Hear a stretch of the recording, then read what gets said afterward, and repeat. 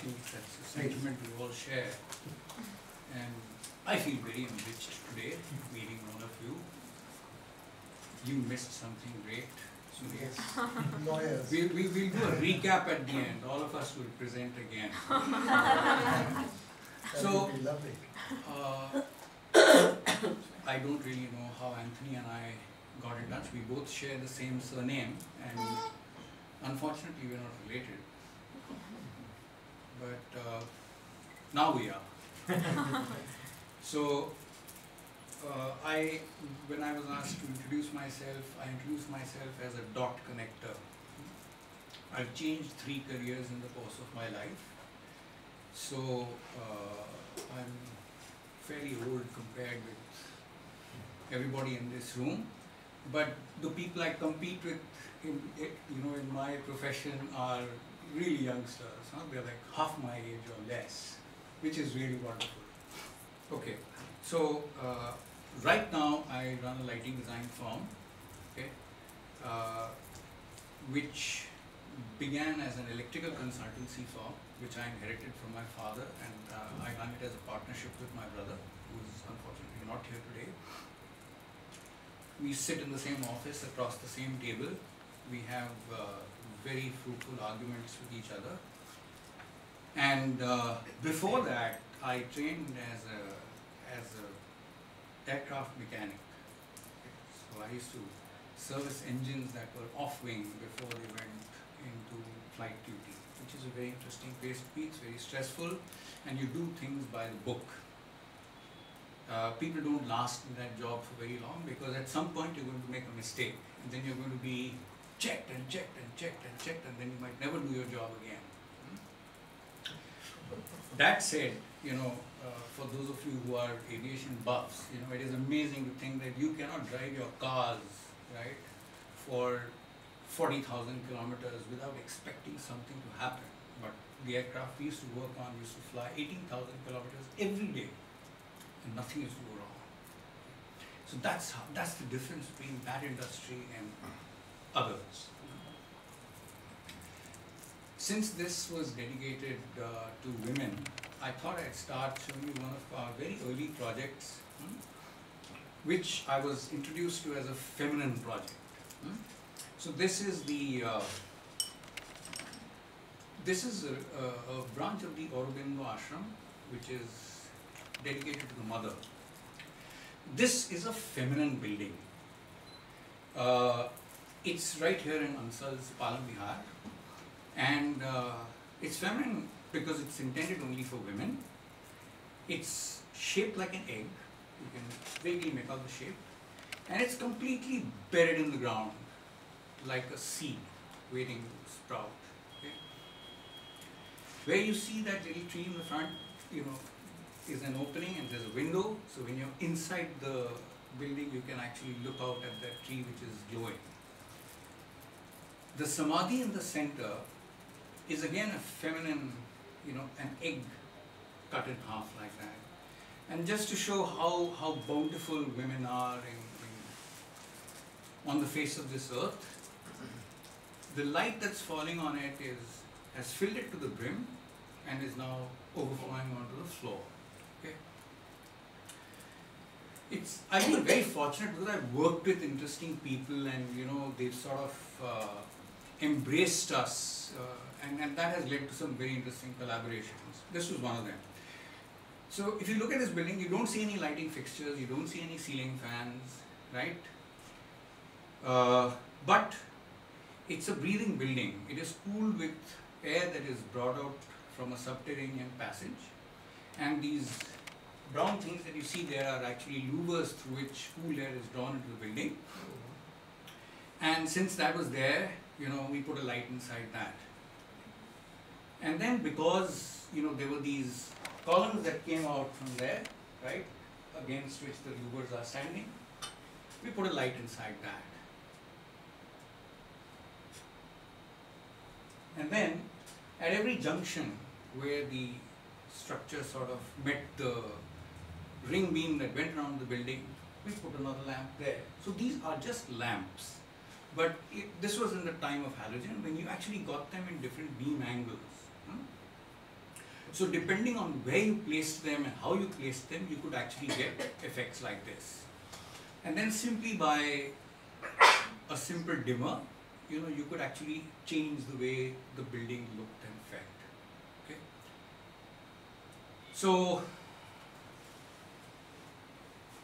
So much for that. I wasn't going to actually show this building, but I just thought that since we were talking about women and feminism, that this would be a nice place to start from.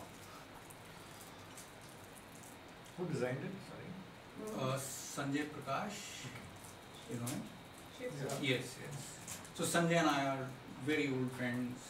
We share a lot of interests, and so we've done some of our most interesting work with him.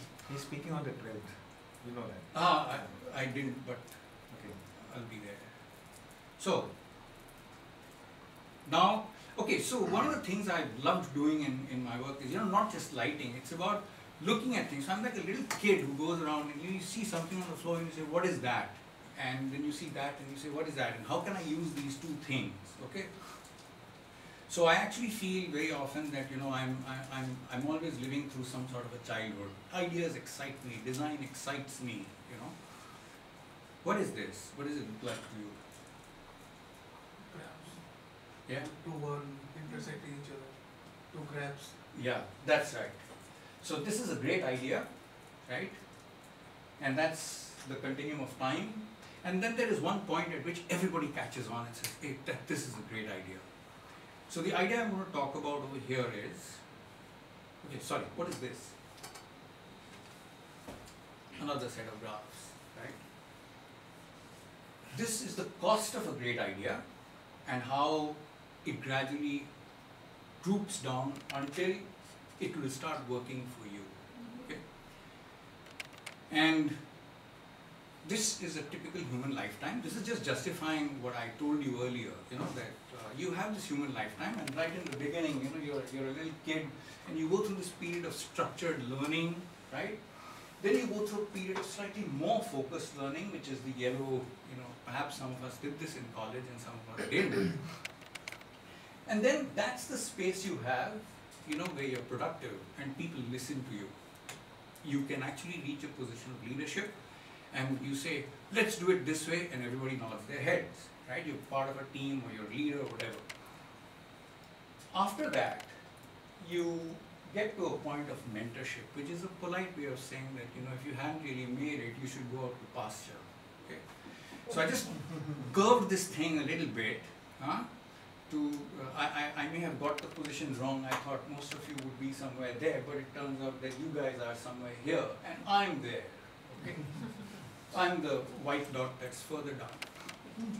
So I have very little time left before somebody says, hey, you know what, you're not relevant anymore. So I need to use this time really, really wisely. What is this? Don't stress yourself out, yes. The idea I'm talking about is solar power, okay?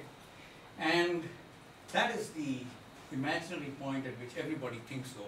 I chose this presentation because a few days ago, I watched Elon Musk, who is a big noise now, right?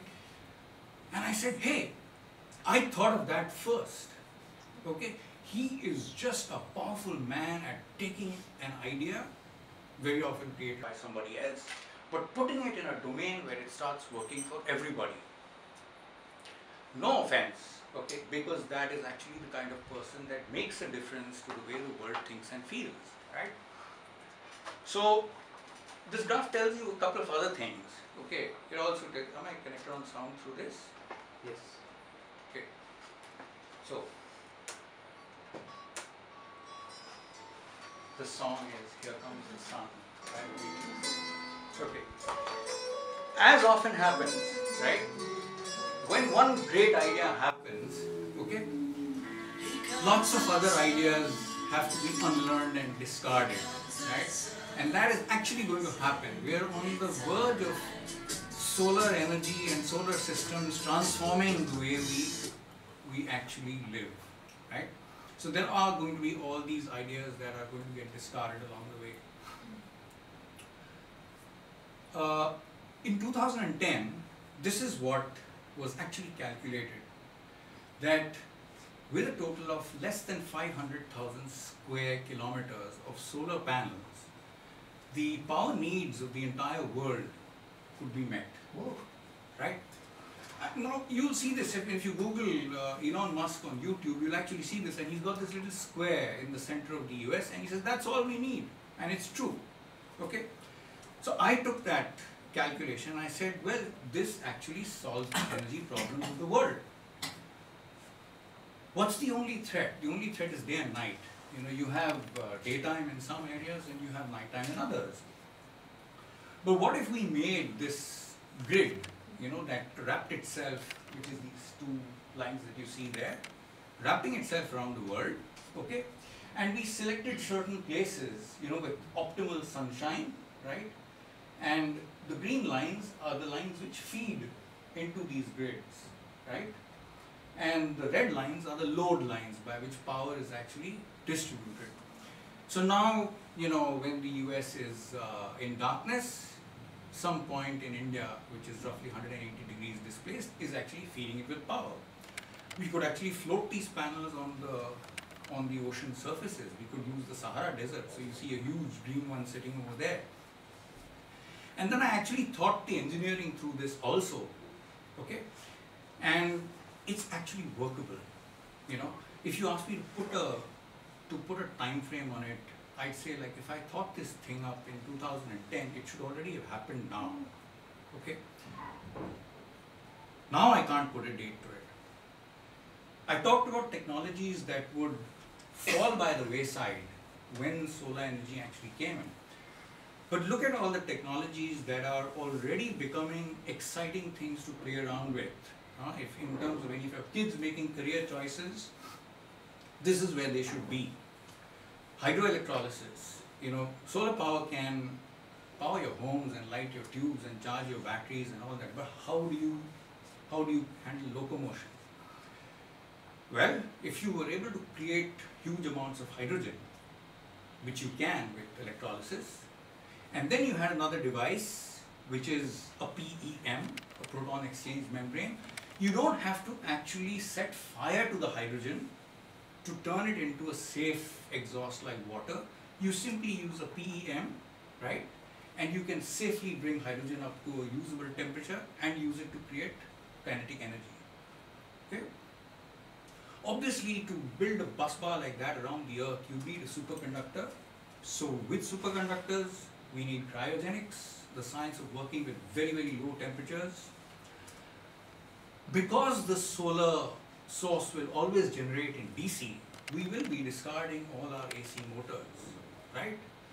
The ballast that you see in these tubes, this device which is connected to that 230 volt socket to power my computer, all this is going to disappear. You are going to have a solar panel on your terrace and 2 DC wires running around your house, and everything will actually work on DC. Your washing machine motor will become that small. Right now it's about that size, okay, because of permanent magnets. What's the threat? The threat is the only thing that can obliterate the sun from our useful lives is nuclear war. Because if that happens, we will have created a dust cloud that is so large that the sun will not be useful to us anymore. So, a few thoughts about the sun. You could ask for it, looks like it's free, but can you actually afford it? Because that today, you know, to actually use the sun is a cost in itself, right? So we use best knowledge, best practice. We buy into technologies that match price with performance, and you know, you blah, blah, blah. So when my kids were studying for their board exams, you know, I had made these beautiful desks for them, which I made with my own hands. And I thought, wow, my kids are going to be, you know, great students, and they're going to sit at these desks and they're going to swat their little lives away. And then instead of that, you know, before their board exams, my daughter here is in the 10th and my son was in the 12th at this time. What would they do? They'd get up early in the morning and they'd go out onto this balcony wrapped up in their, you know, winter clothes, and they'd be pacing up and down, you know, studying. They wanted to be in sunlight. So then I thought about, well, what is this thing with sunlight?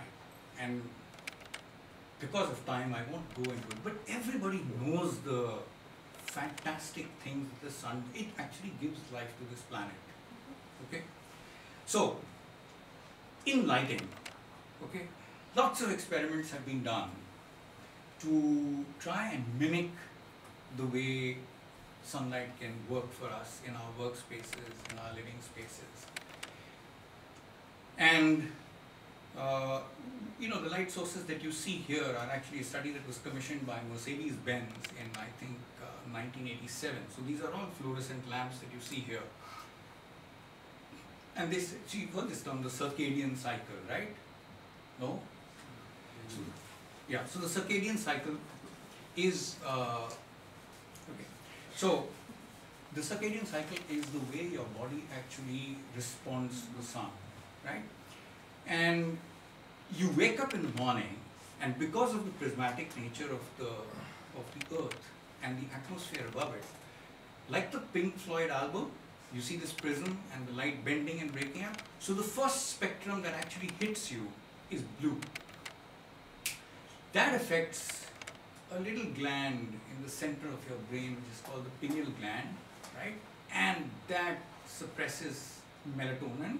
I hate using these words, but that is what actually gives you a buzz. It's what happens when you take a coffee, you get a caffeine shot, right? And this is happening just because of the way the sun is pushing its light at you. And in the evening, I mean, you take a little kid and you tell him, paint the sunset. And what is he going to do? He's going to paint orange. The same spectrum is actually reversed.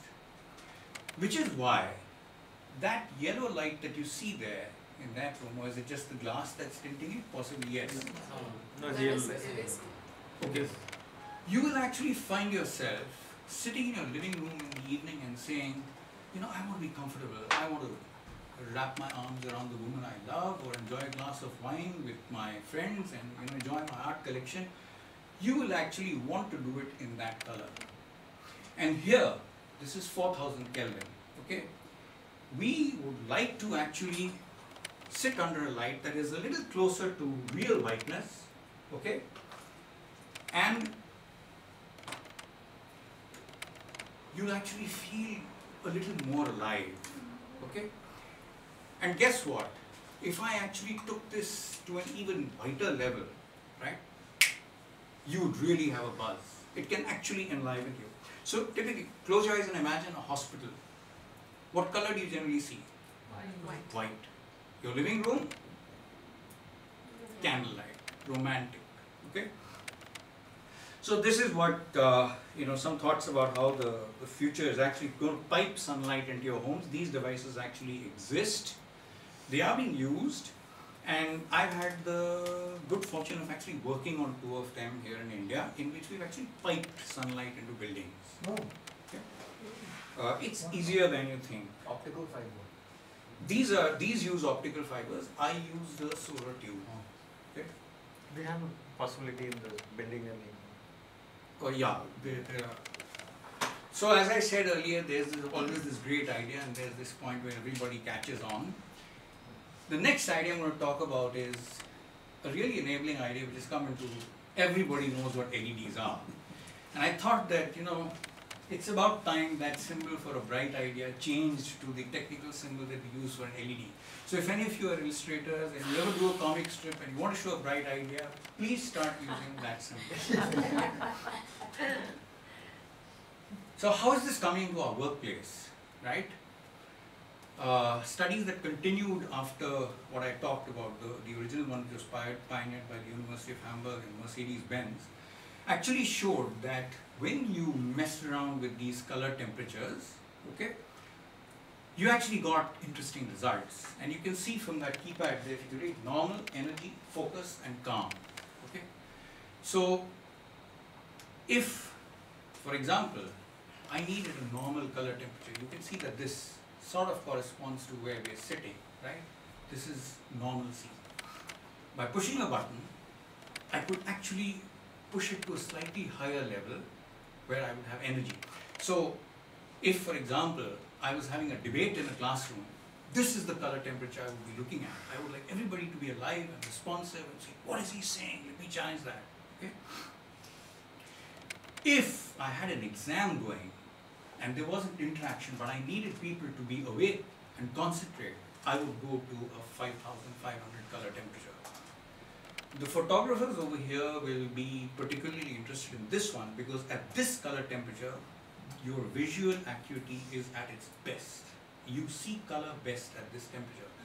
At this temperature, the sun is vertically up there, so there is no prismatic dispersion of light. What you see is what you get. Okay? This is what is used in hospitals. No, hospitals would actually be one notch higher. That would be 6,500. Much higher than Yeah, yeah. Okay. More blue, more blue. This is the calming one. So after you come back from a PT class or something, and the teacher has to sort of sober the kids down and get them back into focus, you push this button, and that's what should happen. So in our projects, we've actually tried to do this.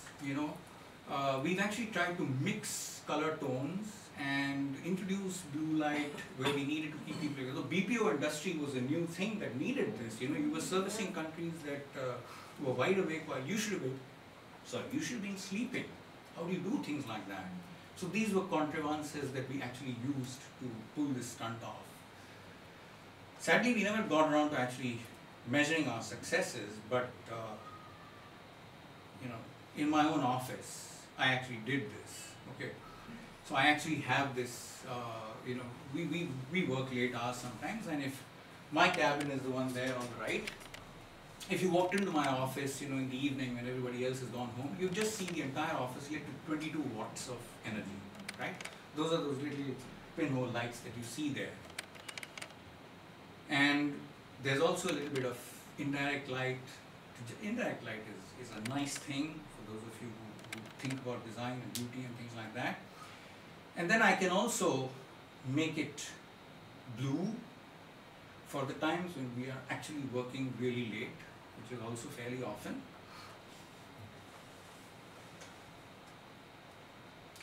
But there's one funny thing. Now, if you look at this, I hope I'm not boring you with this stuff. Okay? But it's really interesting because that curve that you see there, that is the sun, right?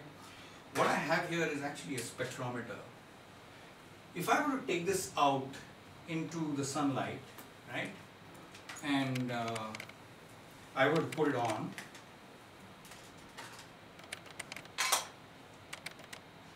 so it's actually telling you all the wavelengths of the visible light in this room. Okay, give it a little time. So that is the full spectrum of light that we are presently seeing. Okay, take it from me. If I were to take this, so you can see that there's spikes and troughs, spikes and troughs. So this is not really wholesome light. Okay, the sun, on the other hand, instead of seeing these spikes all over, you see this beautifully even thing with just the right amount of UV in it, because although UV is being touted as harmful, we actually need it in small doses. We also need a certain amount of ultraviolet radiation in small doses, right? Sunshine gives you all of that, okay? But on the other hand, if I were to do the same measurement with an LED, okay? So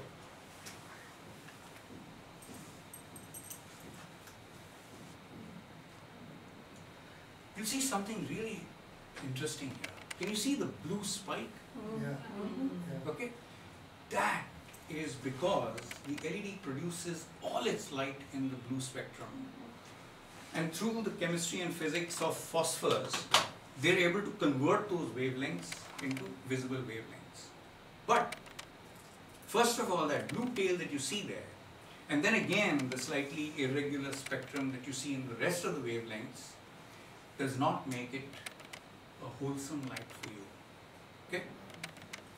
So all I'm saying is that yes, LEDs are really the bright idea, but there is still some distance to travel before it actually becomes useful.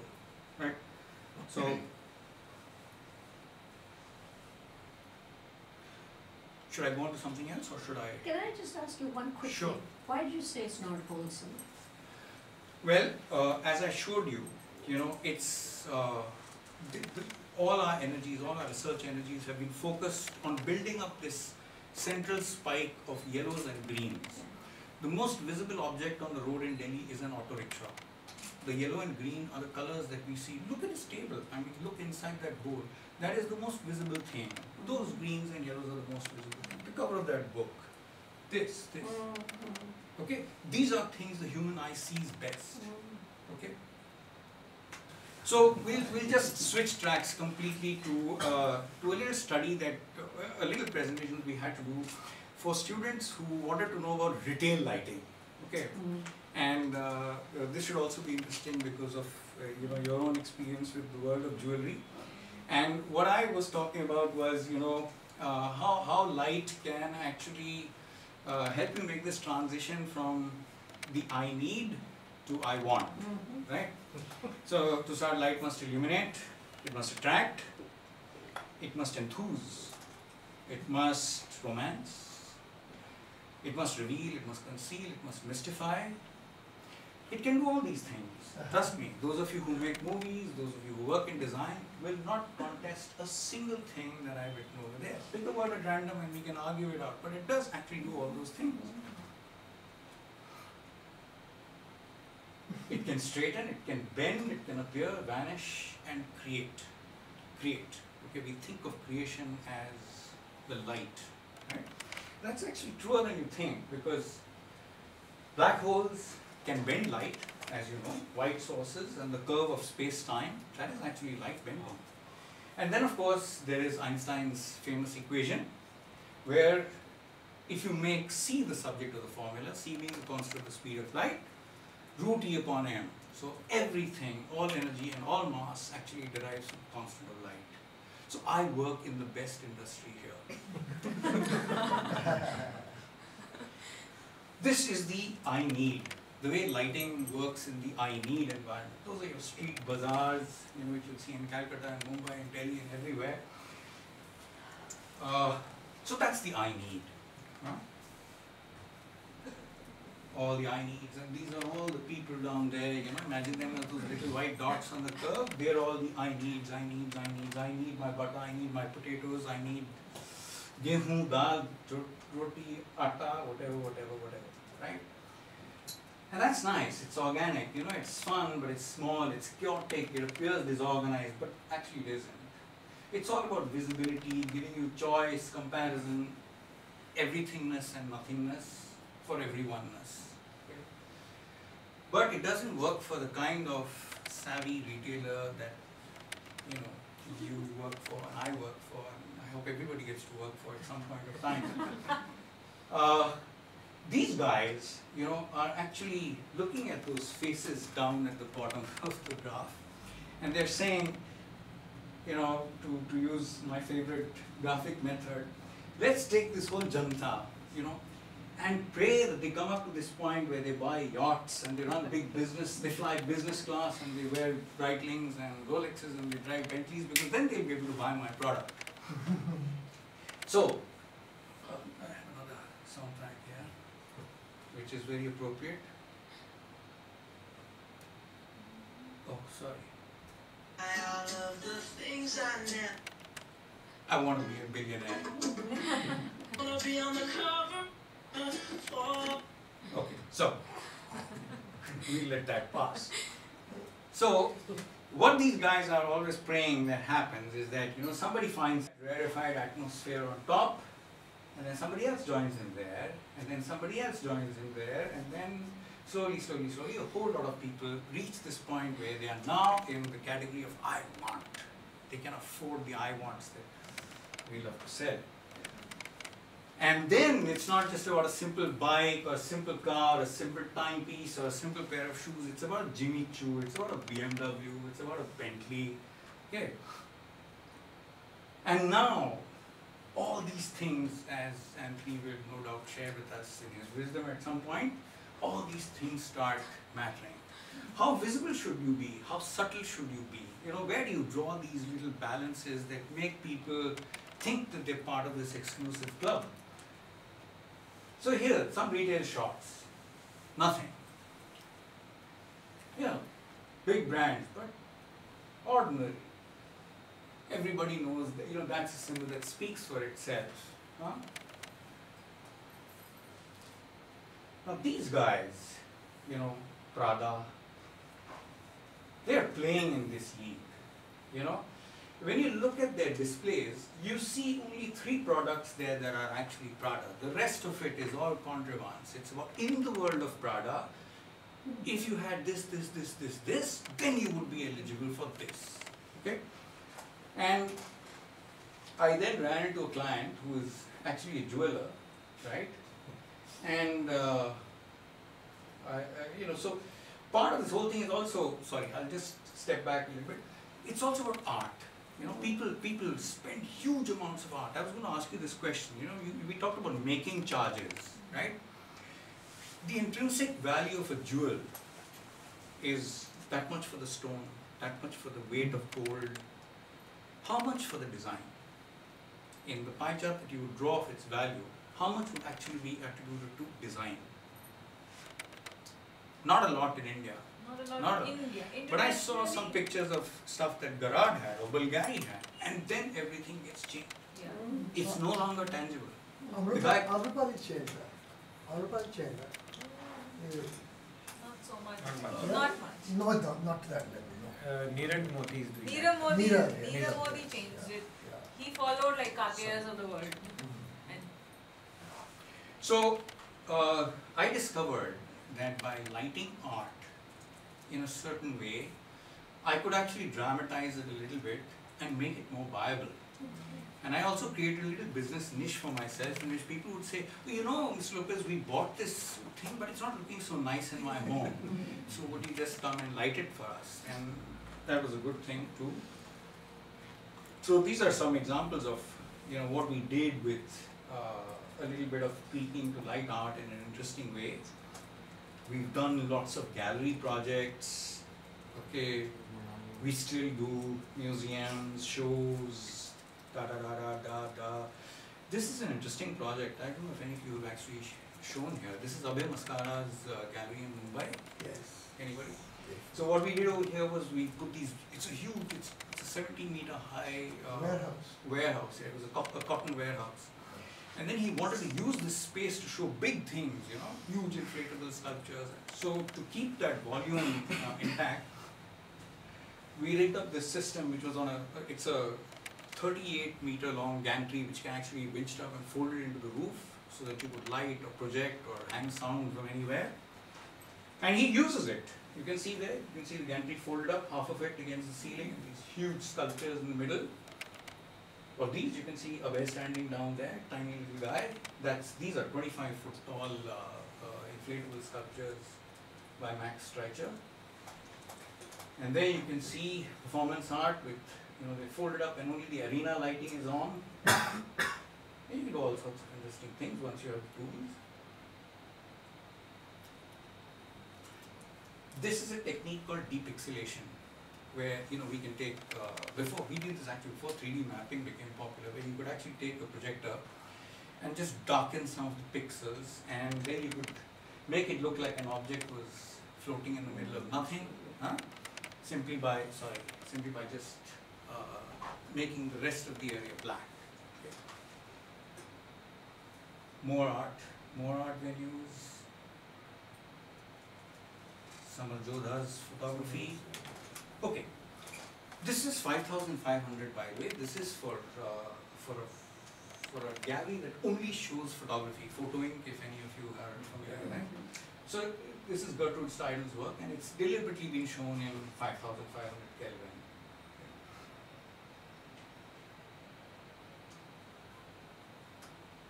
Now this is another interesting story of retail. So now this is the era or the zone in which retail is about an experience, right? So this guy is a jeweler in Jaipur. His name is Arun Datta. Do any of you know him? Arun Datta. Datta, yes. Arun Datta.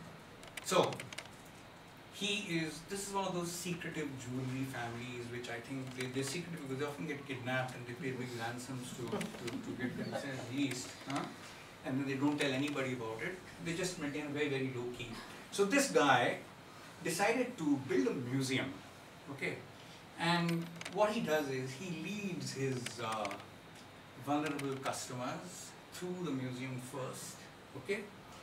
And when they're suitably awed, he then takes them into his private office and shows them the precious jewelry that he makes. Okay? So at the time you have marriageable daughters, this is the experience you'll be led through. And this is really about how premium prices can actually be extorted, right?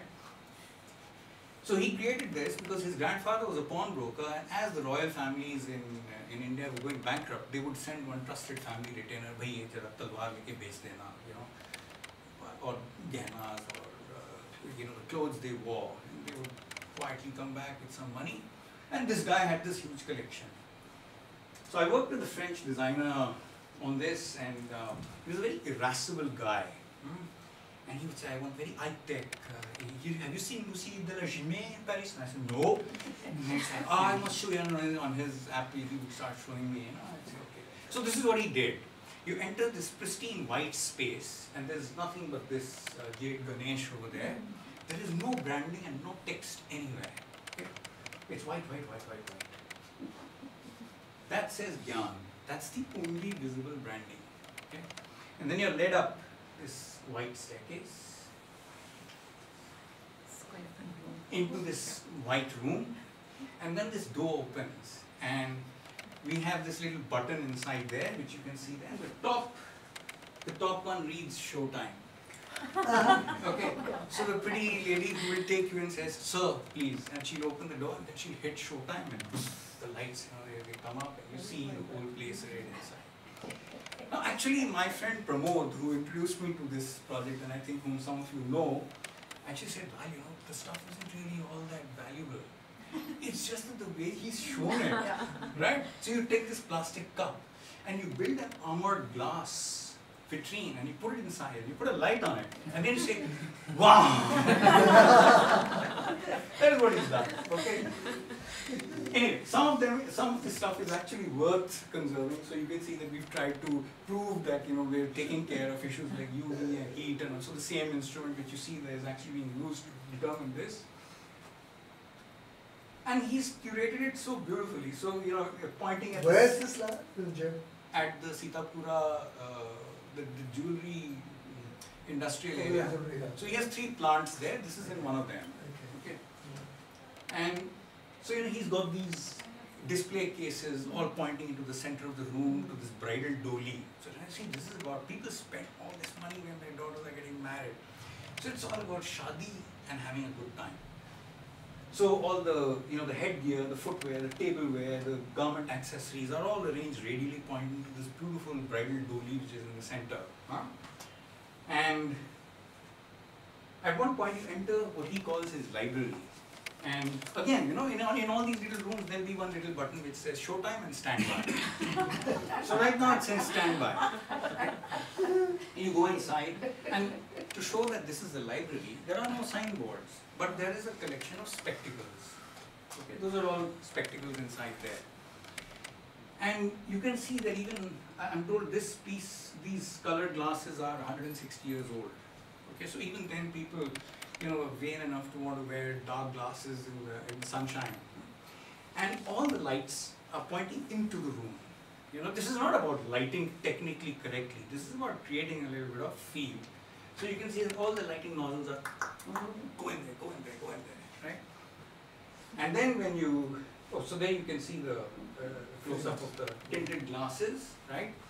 And then they point inside this room, and there are all these 400-year-old and 600-year-old Jain manuscripts kept on this table, and you bung your Showtime button, and the lights go down, and then you're in this complete darkness, and all you see is the display on the table, and those eyes pointing into the room.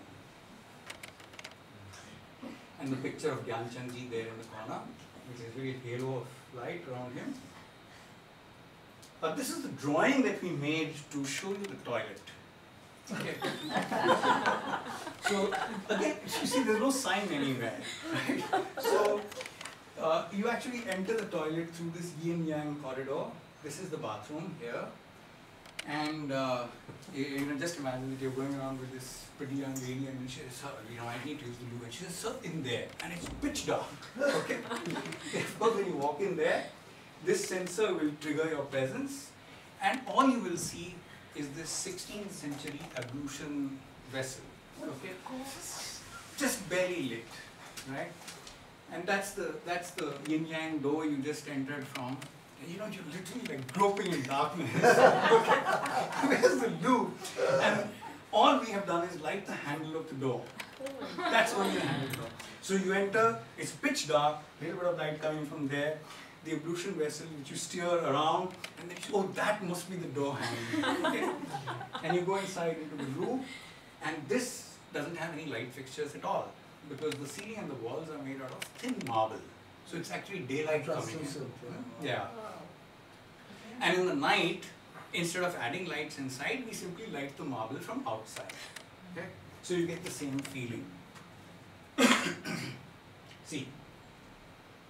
And everything is crafted. I mean, this is a handmade wash Chisel. basin. Yeah. Nothing but the best if you're spending this kind of money. Okay? So these are those vitrines I told you about. You know, each one is lit. I couldn't photograph the jewelry because apparently this is, you know, it's these are his designs, and or they're designs which are owned by, you know, the big retailers. So he said, जब तुम photo ले रहे हो ना, मैं सारी ये jewellery को निकाल देता हूँ. So I said, चलो ठीक है, I'm interested in the lighting part of it. So he actually removed all the beautiful pieces, but you still see some odd things there. And as I said, it's really all about giving each thing its little pride of place. Okay, that's what he's doing. Timepieces, sunlight. And then you come to this place which is the Mushara. So this is all the objects of pleasure. He has what I'm told is the largest hookah mouthpiece collection in the world. Okay, so that's what you actually see there. You know, silver, platinum, gold, and whatnot. And then the rose water sprinklers and the crucibles with, you know, which spread fragrances all everywhere.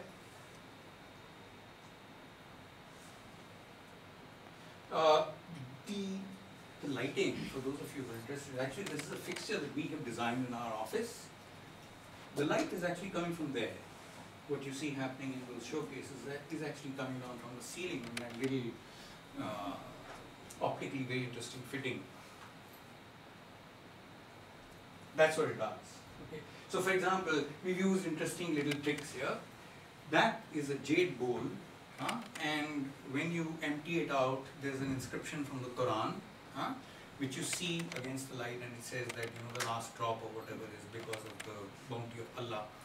So to show that it was transparent, we simply put a mirror underneath it, and the same light which is, you know, shining from the top actually lights it from the bottom, and you have light coming through, and you can actually, I don't think you can see the inscription though.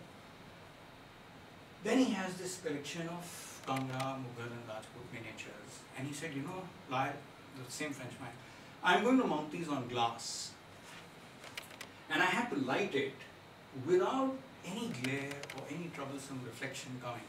Okay? But you can see that we actually did. It's 4 layers of glass, you know, like a W pleat, and there's one painting on this side and one painting on this side, sandwiched between these 2 layers of glass. And they're all individually lit, and you can't see a single reflection. You can see the sources of light up there, little pinpricks in the ceiling, that's it. See, one layer behind another, and those are the lights there in the ceiling.